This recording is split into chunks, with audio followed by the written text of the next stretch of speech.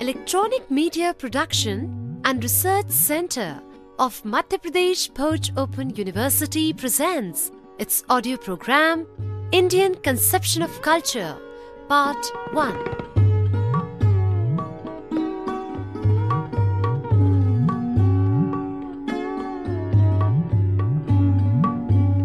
Friends, in the Eminent Scholars Lecture Series, today we are going to present the lecture of a great scholar of our country, Professor Tribikram Pati.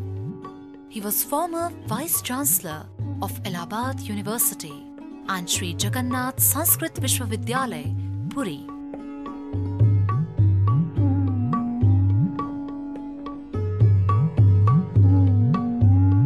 Today we are going to present first part of his lecture on the topic Indian Conception of Culture.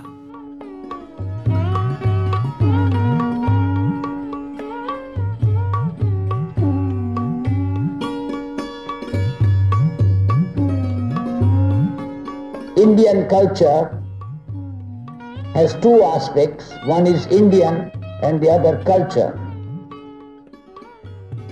And let me tell you that there is something deeper in it, and that is the Indian conception of culture.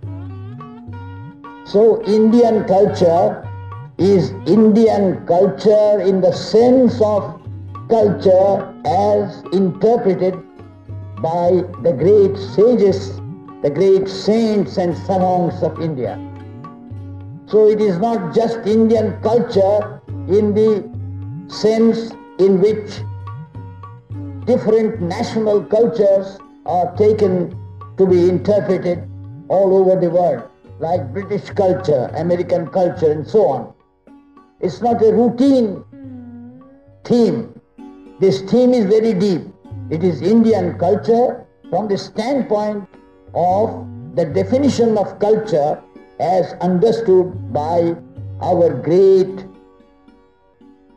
personalities of the past, the great sages who had clairvoyance, who could look into the future, who could predict the future, who had made predictions which have come true, literally word for word. It is the concept of culture which they had developed, not we of modern times. But those great saints, it is that conception of culture which I will be talking about, and I will be talking about our culture from that standpoint. So to start with, we should know what our conception of culture is. What is it that India treats as culture? This word Sanskriti is a rather modern word. This word does not occur in our classical literature. Sanskrita occurs, Sanskara occurs, but not Sanskriti. So the translation of culture as Sanskriti should be carefully understood. This Sanskriti is based upon Sanskara, and it is not some kind of development of the fine arts or crafts or modes of conventional behavior or traditions.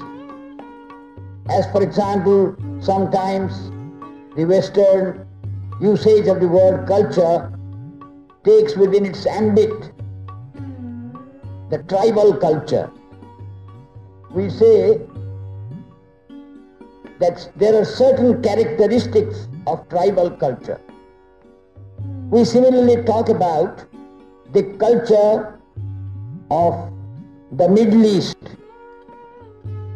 That is the conventions, the traditions, the symbols and shibboleths, the costumes and customs, all these taken as a whole, give a picture of culture.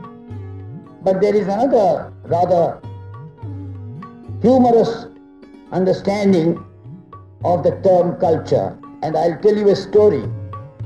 There was a friend of mine who had become a big officer in the government of India, and on one occasion he went to Bombay and wanted to put up with a friend of his who was a big businessman. When he reached his friend's house, he found that his friend was missing. He was not there in the house. But his friend's wife was there, so he was a little worried as to whether he should remain in the house or should go to some other place. But the lady of the house was a cultured person and appropriately received him, her husband's friend, and gave him the usual benefits of being a guest at a gentleman's house. She played the hostess, and she could not definitely say when her husband would come back. It was evening, and my friend waited there and waited up to 9 p.m. and then he thought that probably it would be dinner time and his friend would come back and they would dine together. And he asked whether his friend was coming within an hour or so, because he was still in a divided mind as to whether to linger on, especially when the husband was absent, to stay with the lady of the house in the late hours of the evening. He was a discreet person, so he waited. It was 10 o'clock. Then his friend's wife said, "Bhai Sahab, आप परेशान मत होइए, वो आते रहेंगे, आप खाना वाना खा लीजिए."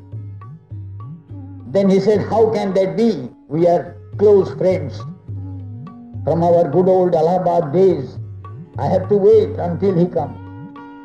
And he waited, and at 1 a.m. there was a knock at the door, and the great businessman entered. And when he saw his old friend, the senior government officer there, he said,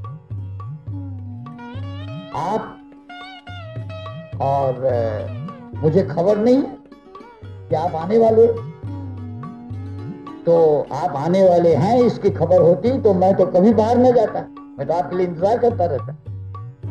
Then my friend asked, कि आप गए कहाँ थे? तो उन्होंने कहा, "अरे यार, एक कल्चरल फंक्शन में चला गया था." So the meaning of a cultural function is dubious. In the common parlance, what is a cultural function? It may be anything and everything. So I leave it to your imagination what type of a cultural function he had attended and why he was coming back so late, almost in the small hours of the morning. But culture is a deeper concept, and intrinsically it means refinement. It means cultivation. Cultivation for the purpose of refinement. But what kind of refinement is it?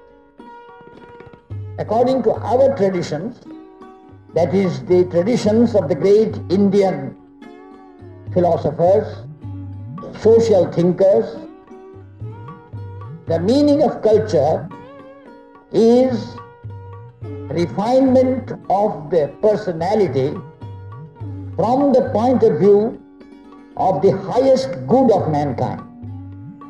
It is not only the refinement of one aspect of the personality, it is an integrated refinement of personality and not also an aimless integration of the personality,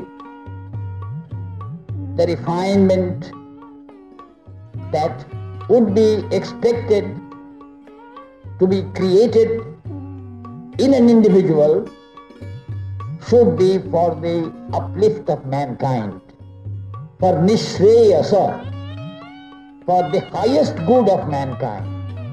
And that highest good is moksha, that is freedom, freedom from bondage, freedom from the strappings of worldly pleasures, which are of a lower order, pleasures of a lower order. It is freedom from the lesser delights.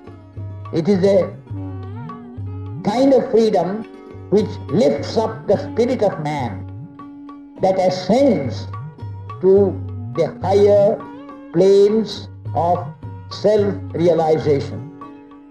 And this self-realization is realized only through a complete annihilation of the self. When the individual becomes unselfish to such an extent that he is one with the common man, the man on the street, the suffering and the lowly, as much as he is one with the well-placed, those who have the preferments of life, the means of happiness in the classical and routine sense. When he is one with the whole of mankind, it is only then that he attains self-realization. In other words, self-realization is the realization of the higher self, which is the same in all of us. The individual self, the Jivatma, is transcended. Uske pare Paramatma के स्तर पर हमें जाना है. But how can that happen? The Brihadaranyaka Upanishad puts it very beautifully. Atma va are drashtavyah, shrotavyah, mantavyah, nididhyasitavyah. The Atman, which is the highest self, not the individual self, not the self which is involved in routine activities with limitations and boundaries, with circumscribed conditions of work and living, but the higher self, the Atman. That is drashtavyah, shrotavyah. That must be understood through observation, through seeing and through hearing about it. But the Atman cannot be understood that way. It is understanding at a higher level. It is intuitive understanding. Mantavya, the manana that takes place, is reflection. It is reflection, cogitation, meditation, manana, which is the source of the highest intuition. And that intuitive realization leads to a kind of resolution of the personality. The individual then does not break. The individual is not killed, but the individual is assimilated in the highest self, the Paramatma. The Jivatma is not killed. It is not thrown away. There is nothing wrong in it. It is absolutely fundamental. But it becomes absorbed in the Paramatma, in the higher self. So the individual self is important. Each individual citizen as an individual is important. But there is the higher self to which that individual self inheres and belongs in a very intuitive manner. The individual, when he becomes aware that he is one among millions and millions of Jivatmas, which are all manifestations of the Paramatma, becomes one with the Paramatma. But that is not enough. Intuitively, one might go to that high, elevated stage of self-realization. But thereafter, it may be that loss of memory, it may be loss of intuition may take place. Then the individual, after a moment's realization that the individual is not just to live for himself or for herself, but is one with the entire universe, so to say, not only mankind, but the entire living universe, and even more, the entire universe, is one with the entire universe. He is in harmony with the entire universe. After that realization, it may be that again one is punar mushiko bhava. One again comes back and becomes once again involved in petty affairs which are involved in selfishness, which are generative of selfishness. It is possible that a person, after a moment's realization that he is an Indian and he must be an Indian through and through, next moment becomes a casteist. It is possible. So the saint, the great Yajnavalkya said, Mantavyah, Shrotavyah, Mantavyah, Nididhyasitavyah. The last expression is the most powerful. Nididhyasitavyah. That means that moment's realization must be a continuous, properly stretched out realization. In other words, in every walk of life, in day-to-day working, in the experiences of our mundane world, we have to bring that realization to bear upon our activities. In other words, we have to carry that realization to day-to-day life. That is nididhyasitavya. So the Atman, according to us, is infinite, undying, immortal, perennial, and it is therefore called Paramatma. It is all-embracing. The Jivatma is one with the Paramatma if only appropriate self-realization takes place. And thereafter the Jivatma has to continue in the state of self-realization, and it is only then that a person becomes cultured. So in the Indian traditional meaning of the word culture, there is deep philosophy. But nowadays people talk about tribal culture. Now in tribal culture there is no such connotation. It has nothing to do with that fundamental philosophical approach which our ancient seers had adopted. But that does not mean that I am against tribal culture. Let me tell you that the tribal culture is the body of customs, conventions, traditions of the tribal people, which are artistic in their own way, which are very elevating to them in their own way, and to the extent to which they are in consonance with good life, with the universal principles of good life. Those aspects of tribal culture must be welcomed and will become, in a way, part and parcel of the higher culture which we conceive of. That will be one facet of the fundamental culture, of which there will be multifarious facets, multifarious aspects. Just as for a diamond there are different faces, and if you have a flat diamond, it is not really worthy of any attention. So culture in its essence is fundamentally a philosophical term, and the usage of the term culture in our English parlance is somewhat of an earthy type. It is somewhat commonplace.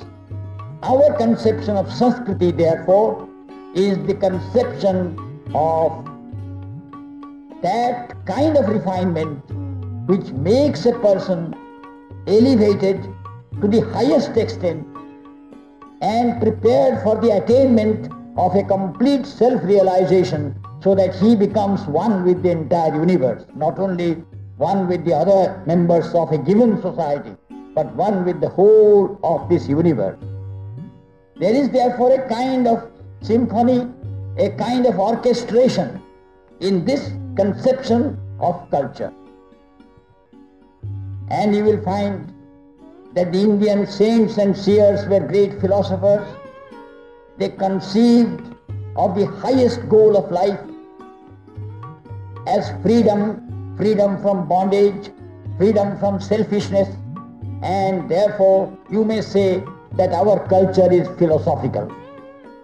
Our culture is intrinsically philosophical. But there is a kind of philosophy which can be dangerous. There was a definition of a philosopher as a blind man who searches in a dark night for a black cat which is not there. The cat is also not there. That is a philosopher. And there are some very humorous definitions of a philosopher. But this is good enough for the present. But it is not that kind of philosophy that is at the bottom of our conception of culture. It is the philosophy of positive attitude towards life. It is the philosophy of an integrated personality. So we had Purusharthas as our conception of the foundations of culture. Purusharthas are 4 in number. They are the fundamental values of life. And they are called Purushartha, not because they are meant for Purushas and they are not meant for Naris. That is not the meaning of Purusha. Purusha, the word Purusha here means the higher personality of man. The elevated personality of man and woman both. So it is in that sense that Purushartha should be interpreted. The first is Dharma, the second is Artha, the third is Kama, and the fourth is Moksha. Moksha, I have already mentioned, is the ultimate summum bonum of life. That is the highest goal, the aim to be achieved. That is Moksha, freedom. But it can be achieved only when we have a desire to achieve it. That desire is Kama. That is Kamana, Vasana. If we have no desire, we become like the earthworm burrowing into the earth, have no personality. But man is very different from the lower animals. And man therefore has desires not like beasts for commonplace pleasures, but the higher pleasures of life. He desires of a higher kind, desire for higher pleasures, so those are higher desires. So Kama here does not mean just sex, but sex is not ruled out as well, because it is a process. It is a natural process. It is a natural phenomenon, a natural principle which cannot be done away with. For the sake of procreation, for the sake of the development of the society, sex is essential. But it is not debased sex. It is not sex which demoralizes a man, but it is sex which gives man partnership with his fellow traveller in life, his Sahadharmini. It is therefore an elevated conception. And then again, Kama means desires of such a nature that dharma is always kept in the background of the mind. Dharma virodho bhuteshu kamosmi bharatarshava, Lord Krishna says to Arjuna. If there is desire in various creatures of this world which are in conformity with in consonance with and in harmony with dharma, then I am the personification of such desires. Krishna himself says that he is Kama. And what kind of Kama? What kind of desire? That kind of desire, those kinds of desires which are in consonance with, in agreement with dharma. But remember one thing, that in the Purushartha categorization, in the Purushartha hierarchy, Kama comes first. It is not dharma which comes first. Kama is fundamental. Without vasana, without trishna, there is no life. Life is will, and will is desire.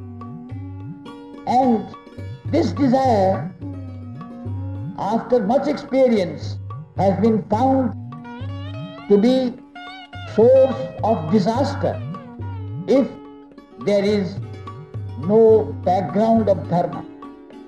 If desire is absolutely wanton, reckless, and if desire leads to license, then it is not true freedom. It is not liberty, but it is license. Then it can lead to disaster. Great civilizations have been completely wiped off because they were slaves of such desires as did not conform with dharma. So this dharma comes afterwards.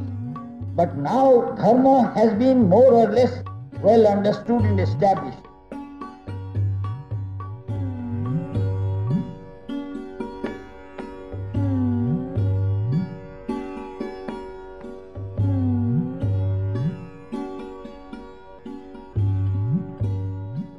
You were listening to an audio program, Indian Conception of Culture, Part 1.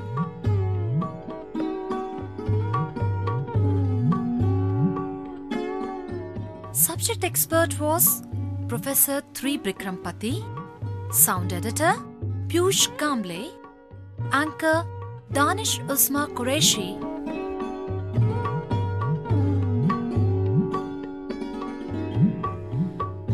This program was directed and recorded by Amar Bahadur Yadav and produced by Electronic Media Production and Research Center of Madhya Pradesh Bhoj Open University.